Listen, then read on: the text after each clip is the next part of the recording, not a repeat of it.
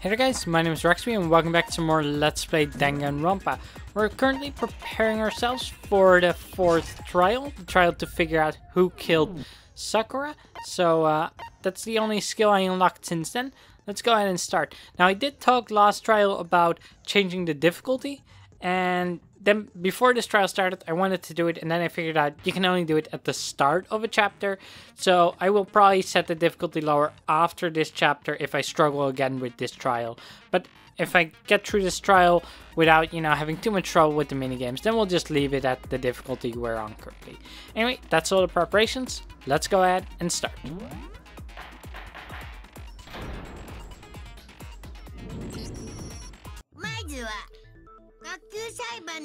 Okay, well, we've already heard the explanation. Basically, if we pick the wrong one, then all of us die and they get to graduate. But yeah, we don't need that explanation again. Basically, we need to pick the right killer, else they get to go scot-free and the rest of us are killed. So, where do we begin?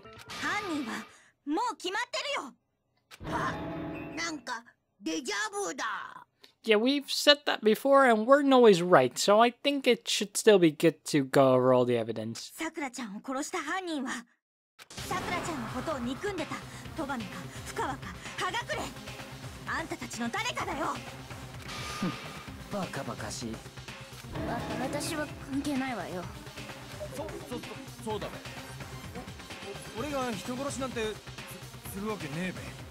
Even if it was one of them, we need to know which one of them specifically. Yep, she definitely seems sure. What's her reason for believing that? Well, let's see here. Let's make our argument with Hina's account. Oh yeah, right, of course. She said that Sakura wanted to meet all of them.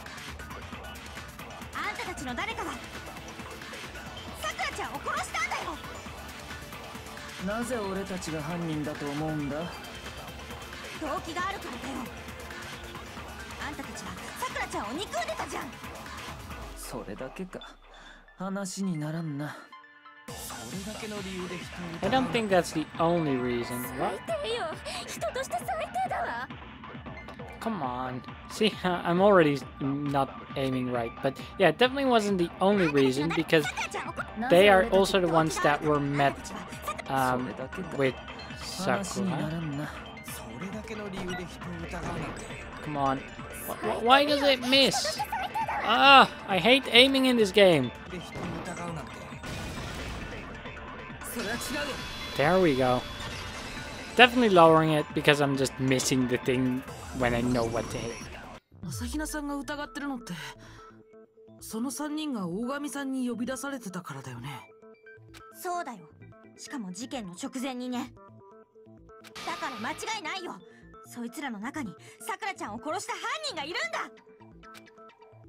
Yeah, that is a good reason to suspect them.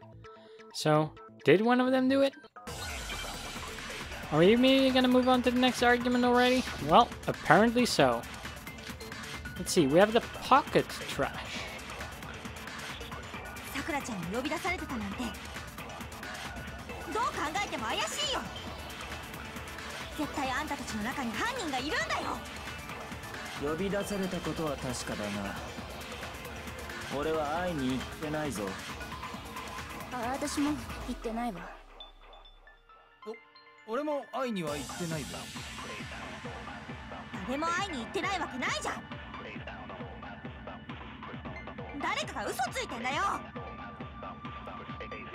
I think Hero is the one that is lying.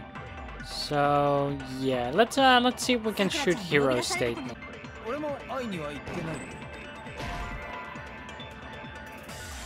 Oh wait, that was Toko's? Oh come on, it's so unclear. If you're gonna change the ordering up, like of course. Okay, now I gotta figure out which is the newest statement because their ordering is very poorly placed. That's poor design.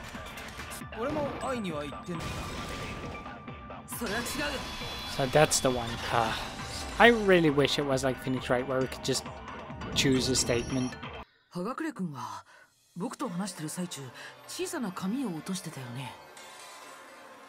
赤い水玉模様の紙だよ。なんで急にそんなこと言うんだべ。赤い水玉模様って私がさくらちゃんにあげた飴の包装紙と一緒だ。いや、それはそのあの飴は倉庫に入れるようになった直後、私が段ボールごと独り占めしてるから。それと同じものはもう倉庫にも残ってないはずだよ。 Exactly. だとしたら葉隠君はその飴をどこで手に入れたのか。さくらちゃんからだ。それしかないよ。そのオーガからもらったのは確かだけどもらったのはずいぶん前なんだ。だから事件とは関係ないんだって。 I don't believe you. いつもらったの？葉隠君が大神さんと最後に会ったのって朝比奈さんを保健室に連れて行った時だよね。つまりあの時より前にもらったってことだべ。What he said can't be right because Sakura can only have gotten the candy after the incident in the nurse office. The reason I know is that when Sakura got that candy, Sakura got the candy. Yeah, when Sakura got that candy. これだ。葉隠君、それはおかしいよ。朝比奈さんが大神さんに飴をあげたのは保健室から出た後だったんだ。保健室で会ったのが最後なら葉隠君がその飴をもらってるはずがないんだ。あれま。 Yeah, sorry, hero, but you've already started lying. It's making you look quite suspicious. それはそのあったさ。娯楽室でオーガと会ったさ。それの何が悪いんだって？ Well, you denied doing it, and it's where the murder took place, so yes. 逆ギレ。だけど会っただけだべ。俺は何にもしてねえって。お願い信じて。怪しいわね、あなた。Definitely he is. 怪しいのはおめえの方だべ。また逆ギレ。ただの逆ギレじゃねえぞ。犯人は深ワッチなんだ。その証拠だってあるんだからな。Well, so far the person who starts getting hostile ended up being the one who did it, so your hostility is making you look more guilty in my eyes. はあ？証拠って何のこと？ Yeah, what proof do you have that it's Toko? シャイニングメッセージだべ。 Shining message. Oh, I know what the shining message 川っ would て be. 血文字があってろ。 Yep, there's Toko in blood, at least. Not sure if it's her blood, but there's Toko written in blood. そうだ、ダイイングメッセージだべ。マイゾノッチの時にもそんなこと言ってたじゃねえか。あ、それって私も見た。そうだろそうだろ。犯人は深ワッチなんだべ。何言ってんのよ。そんなわけないじゃない。往生際が悪いぞ。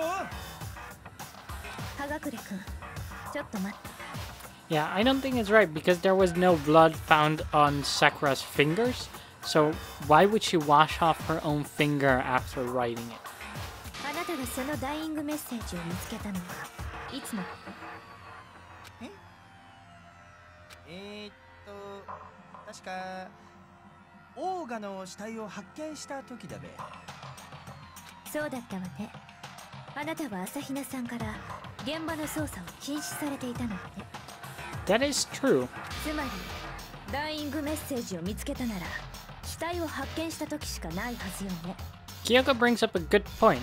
The only people who investigated the scene of the crime were Byakuya after he insisted on it, Kyoko, myself, and, well, Hina. So, Toko and Yasuhiro did not get any time to investigate it, so he couldn't have seen it. Hold on. When Kyoko found the message, it was on the magazine shelf, but it was upside down, right? これだ。あの雑誌ってキリギリさんが見つけた時は雑誌棚の中にあったんだよね。そうよ。私があの雑誌を雑誌棚から取り出して、そこでダイイングメッセージを見つけたのよ。現場での捜査が始まった後でね。だとするとさっきの葉隠君の発言っておかしいよね。おかしい？何がおかしいんだべ。何もおかしくねえっての。No, there's definitely something strange. Keegan found a dying message during the investigation, in which case it contradicts what Hiro told us. Oh, what's gonna happen? Another argument? This time using the magazine dying message. 俺がダイイングメッセージを見つけたのはオーガの死体を発見した時だべ。私がダイイングメッセージを見つけたのは捜査が始まった後だったわ。雑誌棚の中から雑誌を取り出した。そこでダイイングメッセージに気づいたのよ。俺がどうしたんだって？何もおかしくねえって。He said when he saw it when he first found the body. But at that time, where was the magazine? オーガの死体を発見した時だべ。Huh? It's not Hiro's statement? Then is it Kyoko's? That's weird. What? Okay, hold on. We need to look at the truth bullet for where is it? The magazine dying message. Okay, on the magazine shelf, one magazine had been put back upside down. Inside this magazine, To's name had been written in blood. It's assumed whoever wrote it used their finger to do so. What statement does that contradict then? They said it's not this one. I can tell you when I found the dying message, it was after the investigation. That's correct. Tucked away on the magazine. I don't know what the wrong thing is.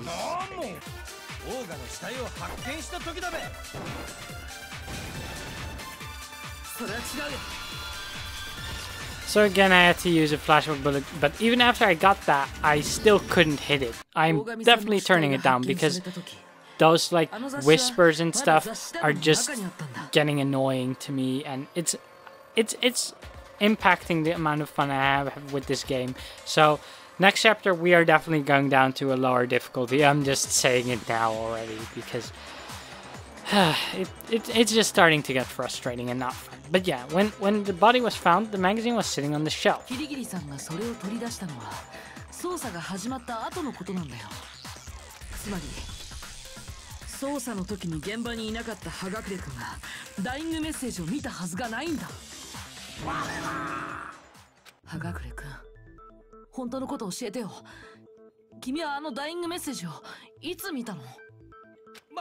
Mate, 話をすり替えんなって。俺がいつ見たかは問題じゃねえはずだ。オーガが残したバイキングソーセージによると、犯人は深ワッチで間違いねえはずだべ。なんかどっちから突っ込むべきかわからなくなってきた。それがあいつの手なのよ。そもそもあのダイイングメッセージって本当に大神さんが書いたのかしら。No, because there was no blood on her finger. はい。そんなん決まってんべ。間違いなくオーガが書いたもんだべ。100% 絶対的にオーガが書いたんだ。この俺が言うんだから間違いねえって。You've lied several times already in just this trial. You talking does not equal it being true. Yeah, I absolutely doubt it. There's no way she could have written it because, well, her finger was clean. The moment of truth already? Wow, this is happening fast. Okay, let's see if I still got this.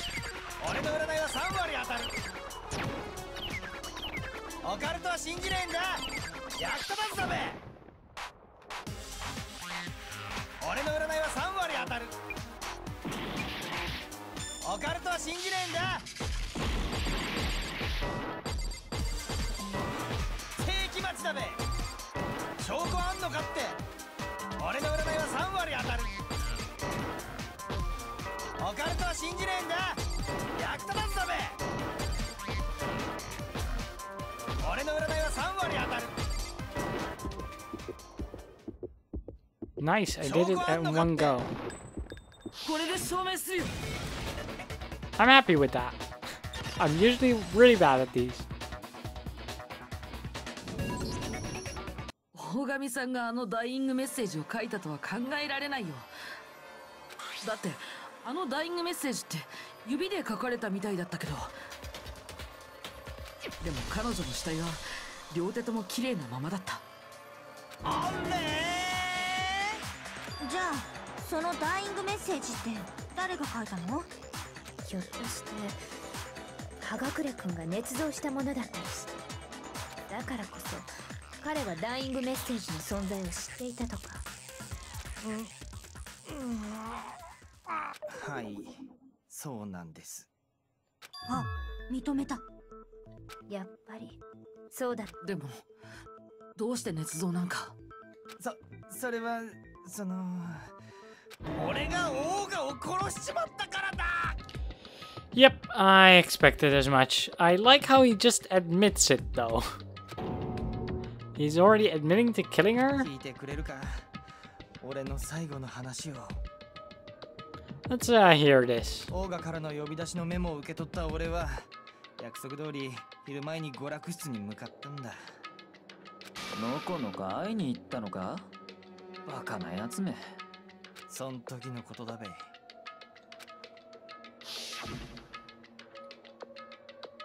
Sorry, do you mind waiting? I asked a couple of other people to meet as well. Okay. Would you like a piece of candy? It might help give you some energy. Oh, sure. Thanks. だけどそれを最後にオーガは口を開かなくなった。しんどい沈黙だったべ。その時だった。急にオーガが何かをつぶやいたんだ。This is it. I'm going to end it today. I'm going to end everything. それを聞いた瞬間、なんかひらめいちまったんだ。オーガは俺を殺す気だって。俺を殺してここから出ていく気なんだって。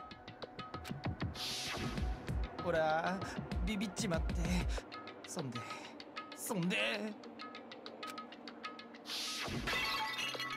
隙を見て近くの棚にあったモノクマボトルでオーガに殴りかかっちまったんだ。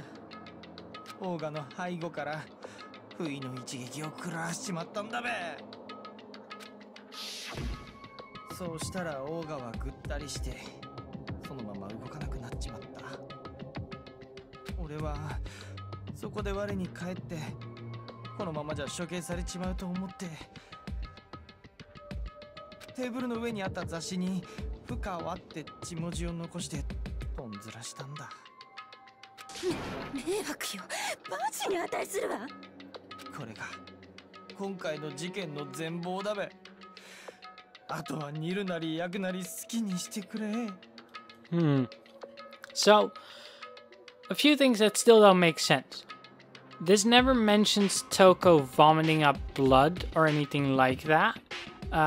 It also only explains why one of the bottles is broken, whereas the shards we found were of 2 bottles. So I feel like there is still more to it. Did maybe Byakuya or Toko come in later and actually finish her off, where Hiro didn't actually kill her yet? I'm interested to know. Let's keep going. 煮たり焼いたりなんかしないよ。処刑だよ。さくらちゃんを殺したあんたは処刑だよ。じゃあもう投票でいいよね。犯人も決まったんだしさ。いいえ、葉隠君の話はまだ終わっていないはずよ。終わってないって。今の葉隠君の話だけでは説明のつかない彼の行動があったはず。その説明を聞かない限りはまだ終われないわ。What is it that doesn't make sense? What he would had to do after writing the why the magazine was hidden? Why he picked Toko? No, I think picking Toko makes sense.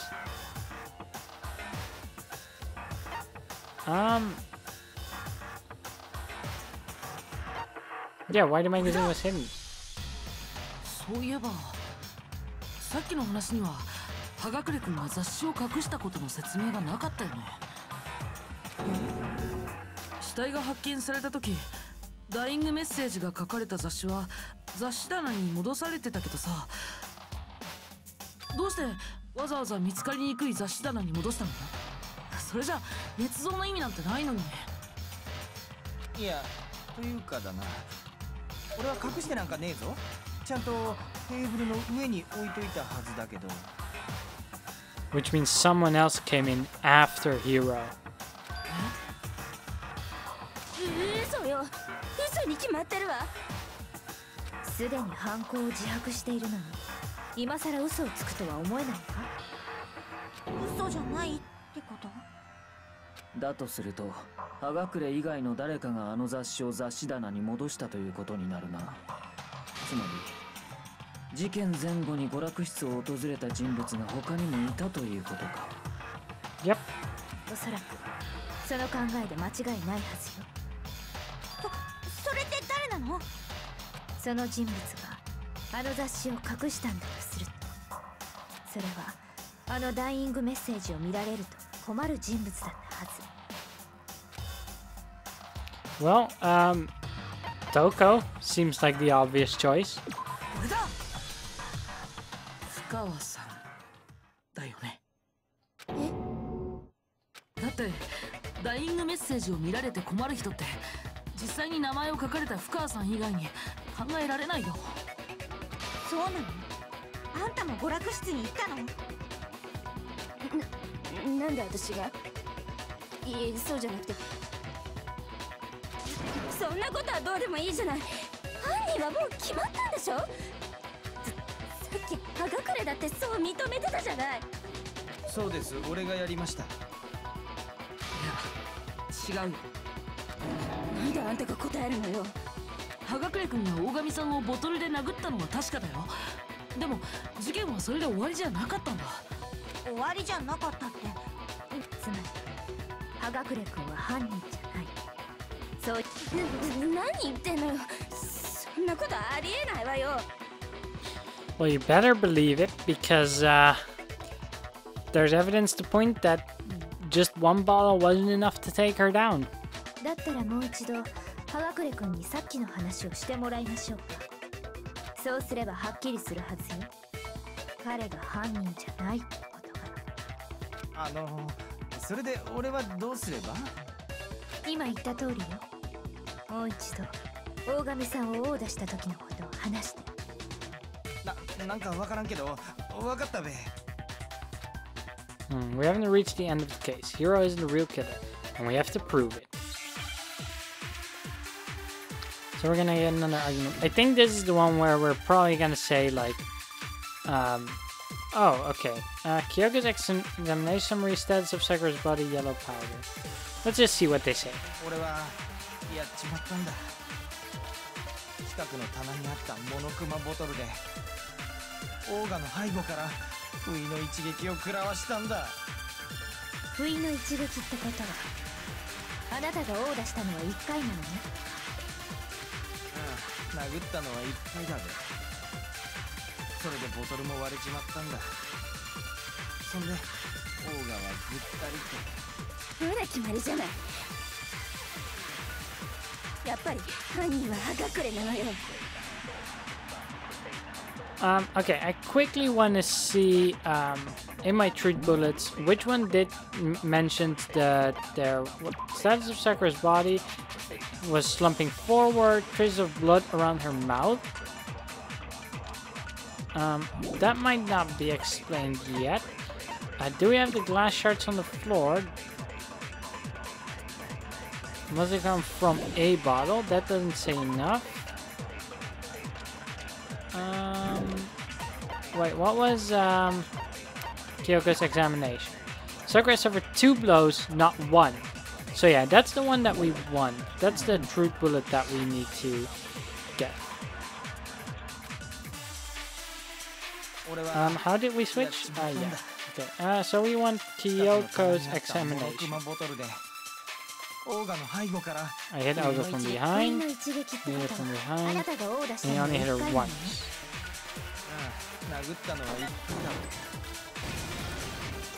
それは違うよ。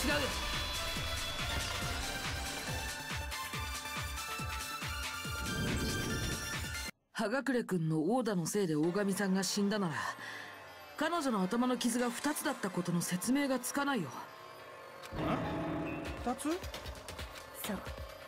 彼女の頭部の傷は2つだったのよ。死体を触るのが趣味の女が言うんだ。間違いないんだろう。 Good, Byakuya. I'm glad you agree. でも俺が殴ったのは1回なのに、どうして頭の傷が2つあるんだ？実はオーダが2回あったってことよ。しかもモノクマボトルによるオーダがね。ちょっと待ちなさいよ。頭の傷だけでどうしてそこまでわかるの？オーダが2回もあったなんて、それもモノクマボトルによるオーダなんて。手がかりは頭の傷だけじゃない。あのモノクマボトルには明らかに不審な点があった。その不審な点をはっきりさせることで、モノクマボトルでのオーダが2回あったと分かるのだ。思い出してみて。事件後の娯楽室の棚には4本のモノクマボトルが残されていたでしょ。それと床には1本分の破片とモノクマフィギュアが落ちていたわね。葉隠れ君が大神さんをオーダした時に割ったボトルだよね。つまりあの現場には4本のモノクマボトルと1本分の破片があったことになるけど、でもモノクマボトルは全部で6本のはず。1本足りないの。どうしてモノクマボトルが全部で6本だってわかるのよ。Well, it would make sense for the chest side of things, but also the weight of the broken bottle we found is more than the weight of a full bottle, so it implies that there are shards from another bottle there. 簡単よ。あのモノクマボトルに隠された規則性を見ればすぐにわかるじゃない。